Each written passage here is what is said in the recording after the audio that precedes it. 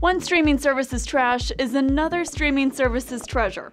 On the heels of Netflix announcing a termination with cable network Epix on Sunday, Hulu announced a new partnership. Epix, which also provides video on demand and subscription services, features releases from Lionsgate, MGM, and Paramount. Hulu has primarily been known for streaming network TV series. Some think this new deal could be a boost for the service, which has a paltry 9 million subscribers to Netflix's more than 60 million. Hulu's head of content said, "Our subscribers have been asking us for more and more recent big movies.